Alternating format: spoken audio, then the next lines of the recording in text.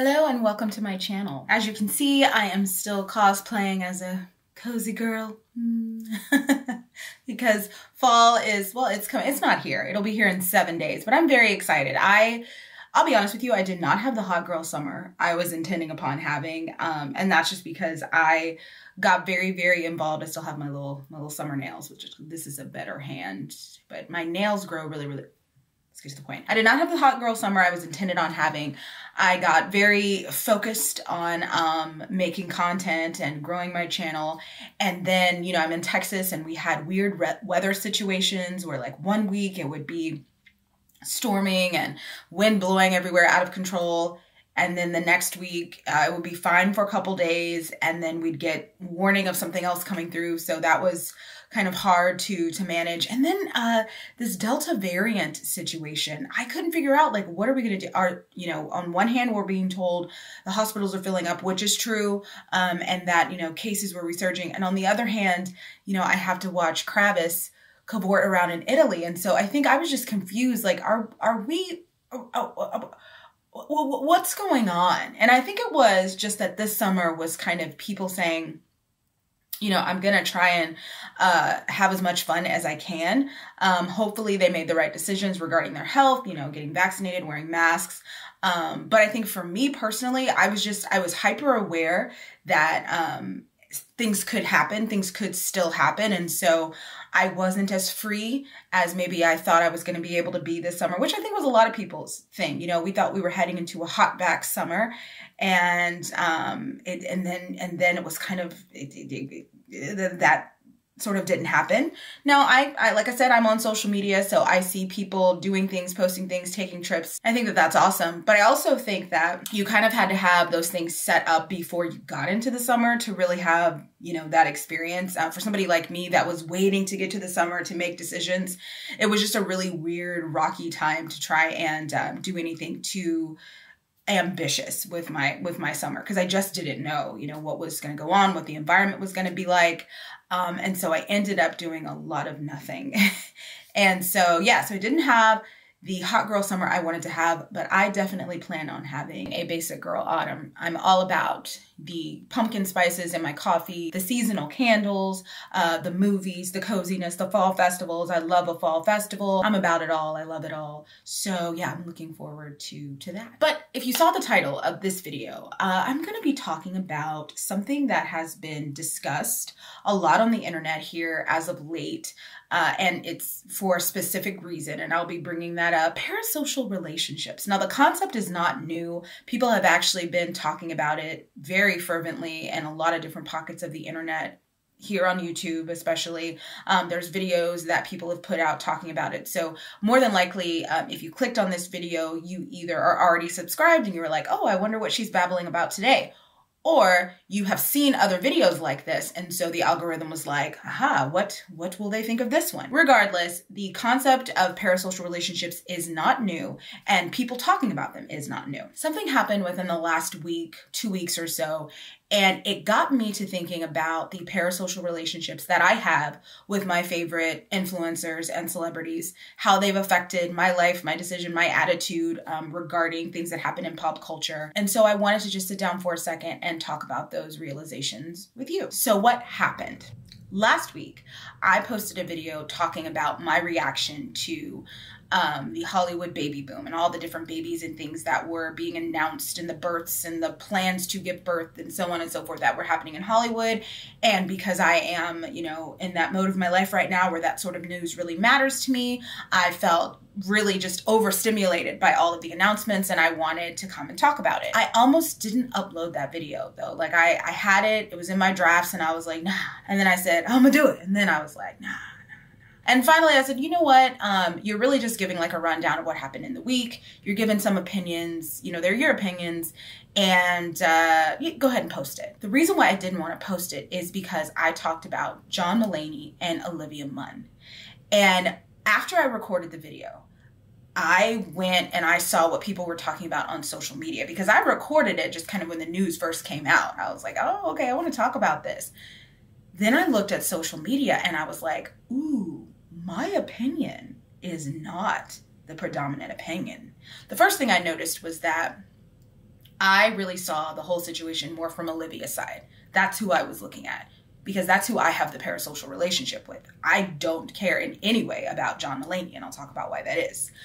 The second thing I realized was there were people on the internet who were deeply, deeply, deeply hurt by this announcement. Deeply hurt. There were a lot of articles written about it. There were people talking about it on TikTok. There were people talking about it on Instagram. And I had to sit back and be like, man, our parasocial relationships, the relationships that we have with celebrities and with influencers who don't know anything about us, they don't know we're alive, the attention and the love and the focus is not reciprocated, they really, really affect us in great ways. So I want to revisit what I said about the relationship. And also, surprisingly, no one that watched it really focused on that opinion. Well, at least at the last time I checked comments, which was like 2 days ago. So I checked comments since then, and someone actually did post a comment about what I said about the two people and their relationship. And they were just expressing some displeasure and disbelief at the fact that I sort of viewed it all as like personal growth for him and a very plausible next step.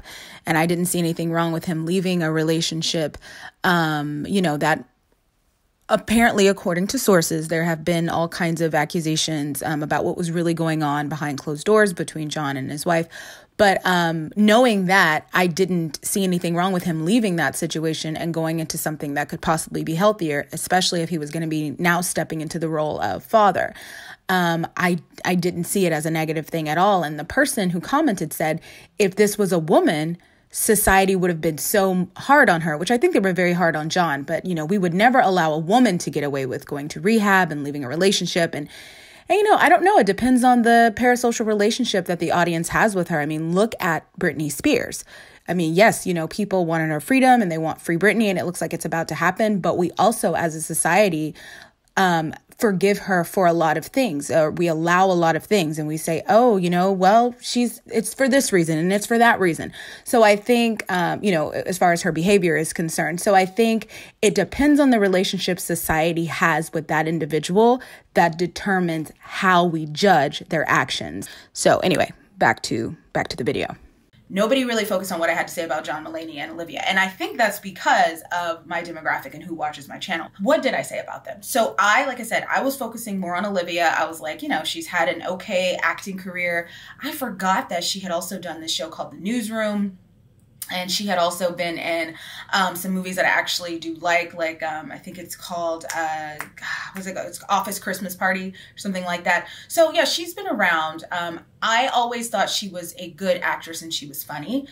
And I mentioned the show Perfect Couples that she did that I really enjoyed. There's something happening right now in media where Gen Z is discovering the movies, jokes, books, roles that were played by millennial women, were written by millennial women, were written for audiences of millennials.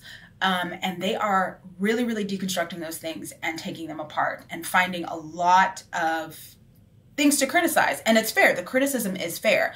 For example, Rebel Wilson, she is getting taken apart all over social media. The character Fat Amy that she played in Pitch Perfect, people are not pleased with that character. And when the movie came out, it was 2012. So I was like still in my 20s, and I was like, oh, this is a fun movie. And it actually inspired me. I didn't realize it at the time, but it inspired me to then go and join an a cappella group when I got to LA.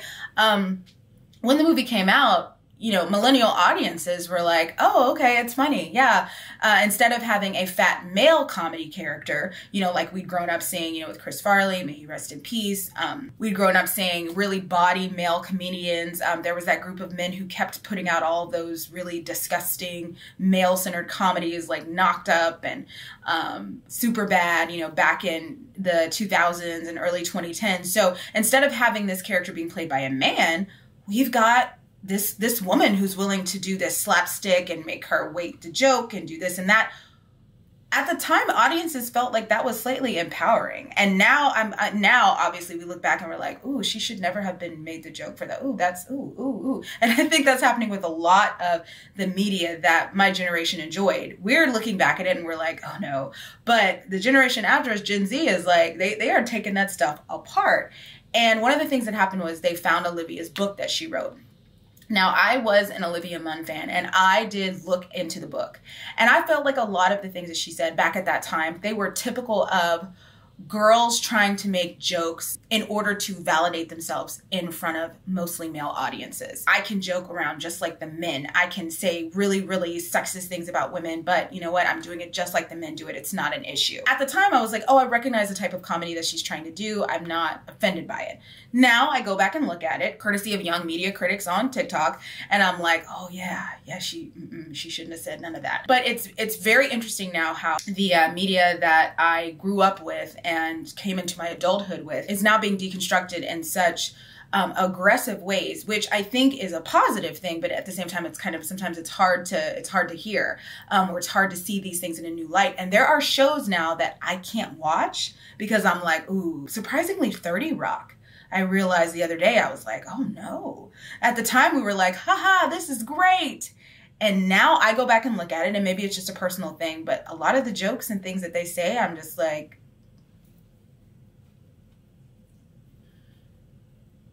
are we sure this is the direction that we wanted to go in? But moving on. So Olivia Munn is not liked. She is not liked by a lot of people, especially the younger generation. She's not liked. They don't remember Perfect Couples, and they don't care about it. They know this book, and they know that someone that they do really, really like, John Mulaney, is involved with this woman, and he shouldn't be in their minds. Let's talk about why he shouldn't be and why I don't agree, because I don't have the same connection to John Mulaney. So John Mulaney is that type of comedian. He is geeky, dorky, white comedian. He has a relationship with his wife that, while being a heteronormative relationship, is not, 2 kids, 2-car garage, white picket fence. You know what I'm saying? He's conventional, but his choice and his proclamations, I don't want to have kids, I don't need to do any of that, those things are very unconventional, so they gave him kind of an edge. His only child was his dog, Petunia. That was the only thing that he was sort of worried about. People really, really, really loved and identified with John Mulaney. Here's why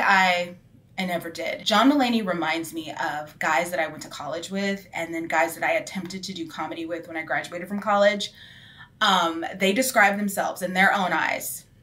They are dorky. They are unassuming. They're, funny, but they're really shy. What I found them to be were elitist, sometimes bullies, sometimes a little racist, and most importantly, arrogant, extremely arrogant. And I always felt like the unassuming, I'm so awkward, whatever, I always felt like it was an act, because at the end of the day, I knew that in society, this dude has way more power than I do.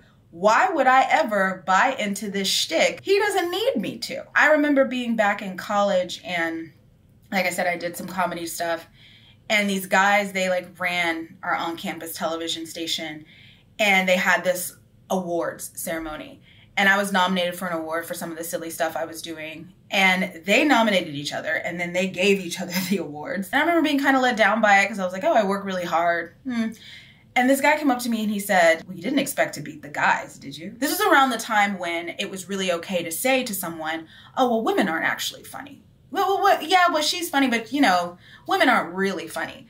To me, when I see John Mulaney, I cannot help but see that guy. Also, let me go back to this whole geeky, awkward thing. So I really don't buy into that. Those types of men will always be like, oh gosh, I'm such a silly Billy. We look at a certain type of man in media and we're like, oh, he's a playboy, he's a Lothario, oh, he's a certified lover boy.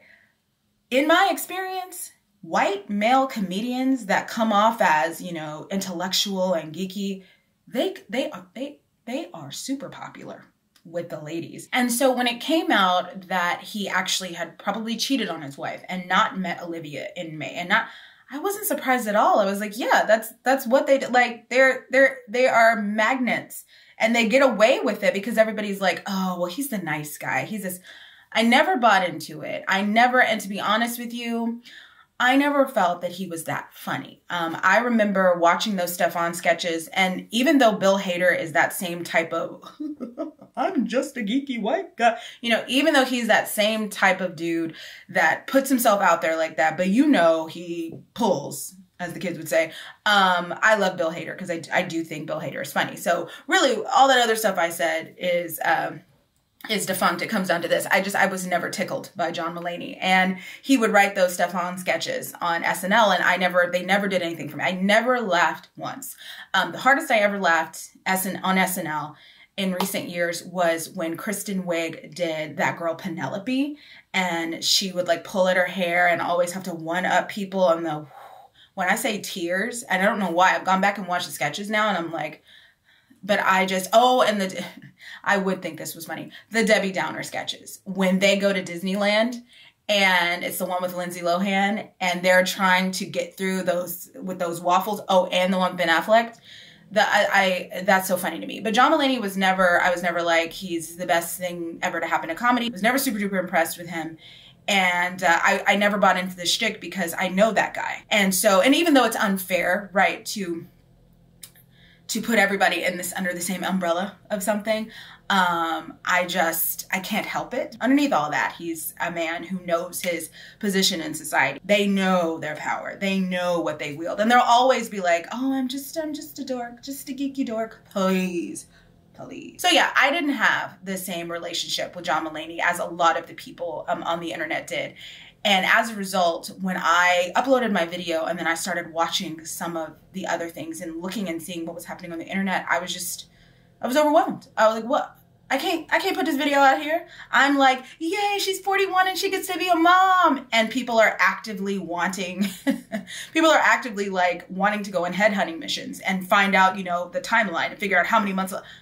I was like, whoa. But I really, really had to sit back and think about how our biases affect our parasocial relationships. They affect our perspective. I have an incredible bias against John Mulaney types, an incredible bias. That's based on history that I have with what I have stereotyped as that type of man, right? And there's people that don't have that bias, and so they look at him differently. Another example that I want to give is people's reaction to my summation of the Kylie Jenner situation. So without saying too much about that, because it did involve people acknowledging that I'd forgotten to point out that when she began a relationship with Tyga, she was underage. And so, yes, that is something, I think because it was so long ago, I've forgotten that was the reality of that situation. So I do apologize for skipping over that, because that should not be ignored. But I do have to say that Kylie represents a lot of different things for me. And all of those things combined affect my bias, which affects my perspective, which affects my parasocial relationship that I have with Kylie. So I'm going to look at anything she does in my own specific lens. And it's not going to always be the same lens as everyone else's. So I think just a takeaway from this situation is that parasocial relationships, while most of us can agree, are not real. When I even think about this issue, I'm like, oh, how ridiculous is it that people were so offended by that? They don't know that man. If you saw from the title, I realized like, whoa, I have a pretty serious parasocial relationship with Beyonce. If you even try and say to me that you don't get it or that you're not that big of a fan, I have literally like offered to fist fight. You know, of course it's been after a couple drinks, but I've offered to fist fight in her honor. She does not know me. Okay. When she lost the Grammy to Adele that year and Adele like broke off pieces of the Grammy to give to her, I was in tears. And then I wrote her a poem and I sent it to her in her DMs. She never wrote back, and she won't. I've unsent it at this point, but that's a lot, you know, and that's a big parasocial connection to a person. Parasocial relationships can be great. They help us understand who we're becoming as people. They help us make informed choices about things. I mean, I think about the YouTube makeup heyday between like 2015 and 2019. I wouldn't buy anything unless Jackie Aina said it was okay. I mean, I would not do it, right? I also think about parasocial relationships that teach us, you know, we go to these people to learn how to do things, we go to them sometimes to feel normalized about situations. Like whenever I need to feel, oh, ... I know what, I'll go look at so-and-so's post. In fact, I think that's one of the things that has happened with my channel is that people have said, oh, you know what, I watch her content and it's normalizing certain events in my life, if that makes sense, because she's talking about them out loud. So I think parasocial relationships can be positive. Now, obviously they can be negative too. What happened with John Mulaney and Olivia Munn, at the end of the day, we don't really know the timeline of their relationship. And you have people wishing a lot of really evil and negative things on this woman who is in the process of growing a new life. I also think about what happened with Chris Evans and Jenny Slate. So they were dating a couple years ago and people found out they were dating and they gave her such a hard time because she's not apparently on his same level of attractiveness. I think about what happened with Olivia Wilde and Harry Styles, how when they went public with their relationship, they got attacked. She had to limit her comments on her Instagram. I mean, because people were really like, no, I was going to date him. No, you weren't. I think about what happened when Lori Harvey started dating Michael B. Jordan. Now, I think that was a different situation because I think everyone was kind of like, oh, he with Lori Harvey?